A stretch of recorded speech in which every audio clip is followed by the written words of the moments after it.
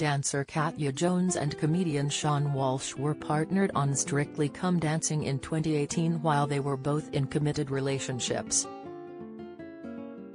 A picture of them kissing became the hottest topic of the Strictly season in a moment Seann addressed last night on I'm a Celebrity while Katya reasoned why she was single on Instagram. Katya and Seann are now both on primetime television competitions, although this time not partnered together.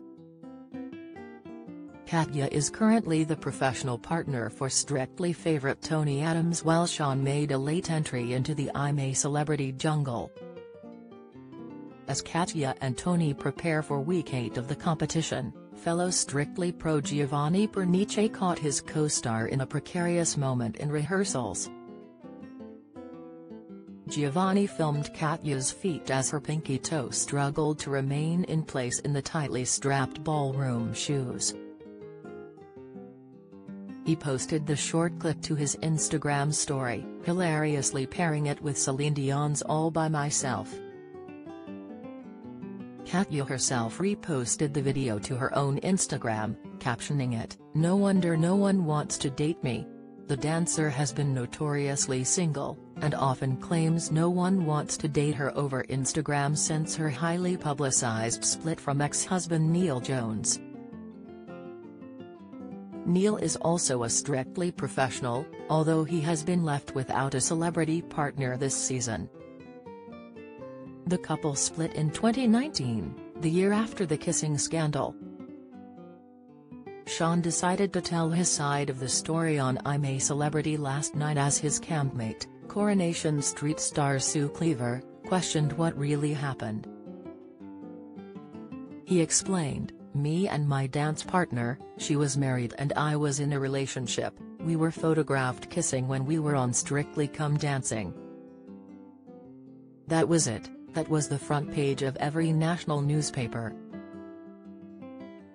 "Don't miss," Sue questioned, "why did that crucify you?"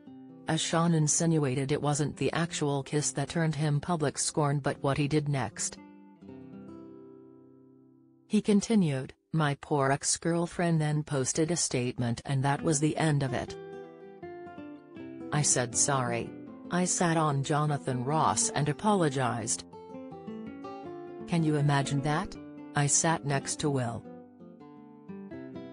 I am N. Samuel L. Jackson, I'm not effing joking, and apologized. That will forever be the weirdest and probably the worst moment in my life." The Corey star argued that he shouldn't have said anything at all about the situation, with former rugby player Mike Tindall adding he could have apologized in private. Seann reasoned his apology saying, "I felt like because I caused that publicly maybe it would make it better if I apologized publicly. That's something in my life that I don't want to go back to. I just want to be clear in that I'm very sorry about what happened and I really want this to be a positive experience. I want to move forward." Strictly Come Dancing continues on Saturday on BBC One at 6:55 p.m. I'm a Celebrity continues tonight on ITV at 9 p.m.